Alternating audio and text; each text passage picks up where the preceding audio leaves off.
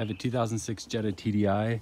The camshaft position sensor was not working. The vehicle takes a while to start. It just goes round, round, round, round, round, round, and then finally kicks in, starts.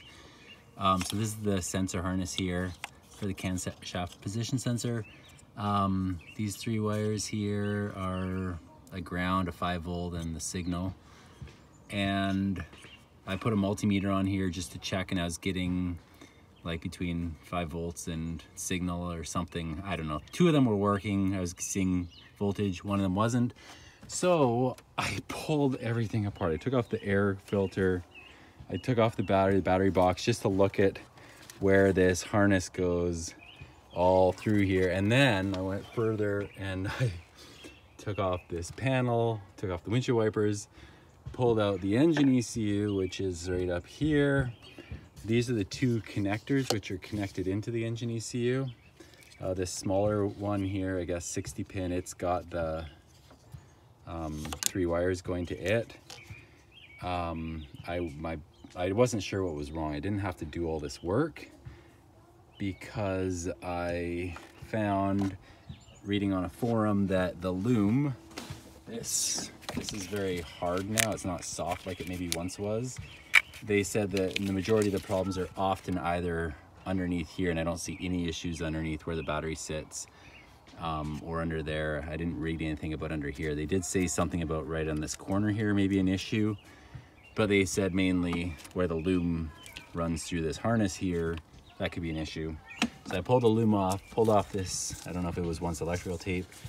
I already found 1 broken wire in here. So here's this wire here is broken. Now I'm looking for the wire which I wasn't getting anything to is this green purple. I don't think this is green purple, is it? It makes sense it was. Yeah, I think it is. So this wire is broken right here. So maybe if I repair that, that'll solve this problem. And I'll check the others. I did see some chafing on some of these wires. So I'll rewrap them with, I guess, electrical tape and then put on a new piece of loom.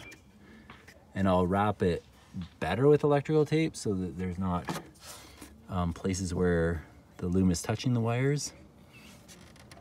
There's here on the, for the injectors, somebody else has already run a new wire over here. I don't know where exactly that's going, but so there must be another broken wire in this harness as well somewhere, and they just resort to that. And that's what I was gonna do. I was gonna resort to just cutting it here, cutting it up here if I pull this tape back,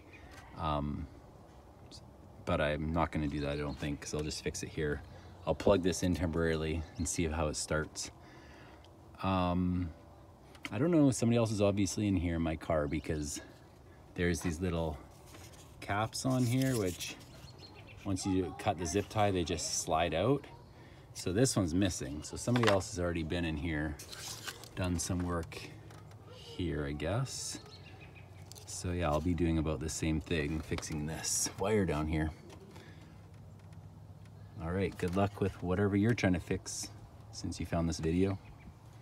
I cut back this wire on each end, the original, till I got to nice clean copper.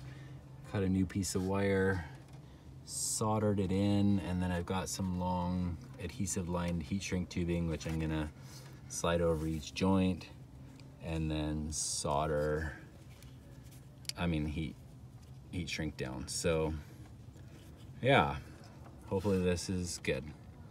I'd read discussions on forums about soldering, and I don't know just what I'm gonna do. Hopefully my adhesive line heat shrink is long enough that moisture doesn't get in there and cause any issues. I heat shrunk those. Now I'm just looking at some of their wires here, so you can see how that loom has worn this wire down. I can see copper, it's turned green, and there is barely a strand of wire connecting this. And this is another one of the wires going to the camshaft position sensor. So yeah, I think I might have to cut that and put in a piece there as well of new wire. And then this purple wire here, I don't know where it goes, but it also is wearing through.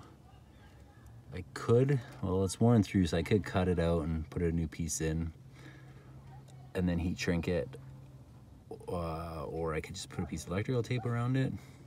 I might cut it. And then I can see over here this red black wire is also shaping through. So seems like a spot on this harness that is not very well protected from the loom itself. The rest of it is looking okay. All right, I think we'll go with that, and then hopefully I don't find anywhere else that's bad. All right, I put some new electrical tape on there, and then I also found some loom, which is much softer. So look at that, how easily that, it's just like soft, like it doesn't hurt my skin. Whereas this stuff that was originally on there, it's like I can't even bend it. It's so hard and abrasive, like I can't even open it up. It's just so stiff. So I'm not gonna use this. I'm gonna use this. This is just so nice. New loom installed. Now I just have to put, I don't know what these wires are. Somebody ran some starter wires here. They don't look very nice. I don't really want to have to deal with them, but maybe I should. Should I put a piece of loom on this as well? I don't know. I guess I put all this back together and hope it works.